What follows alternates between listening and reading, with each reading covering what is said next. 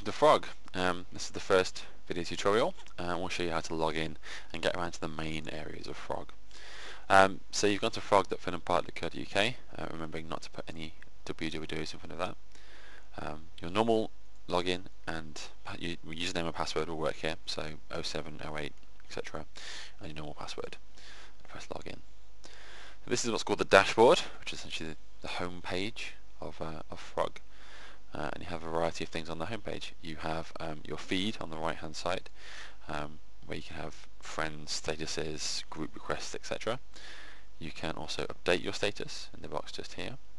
And you also have below this your feed. Now your feed is very important. It contains quite a few key things, such as if a piece of homework is set, assignment is set, you've had a message from a member of staff or another pupil. It all appears on the left hand side here. Other things on the dashboard, you have these quick link icons which will take you to various areas of the website, and they may change as time goes on.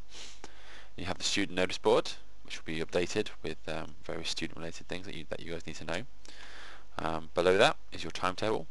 Obviously you won't display it for the day because it's the weekend, but yours will be displayed there.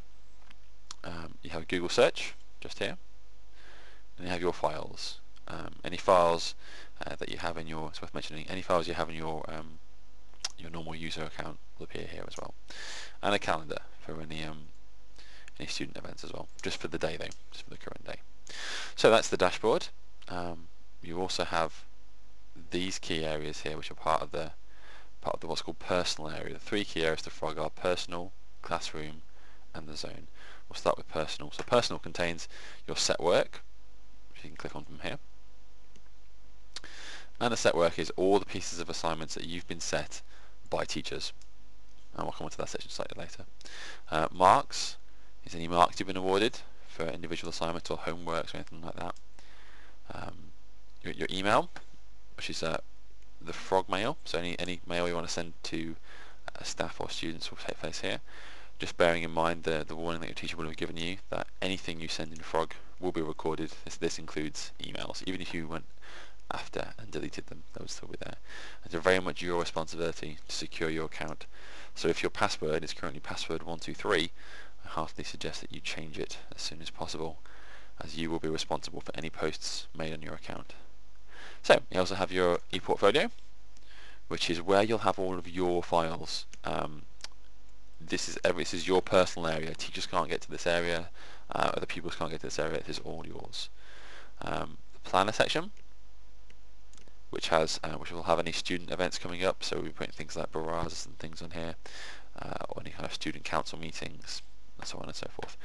And finally, network drives. So if you click on network drives, now obviously I'm a test pupil, so I don't have any network drives, but you would have your own personal drive here. So anything that you've got in your area will appear here. It's very useful because when you think about that, you could get onto Frog from home and access your stuff in your user area from Frog from here. So that's the personal section explained.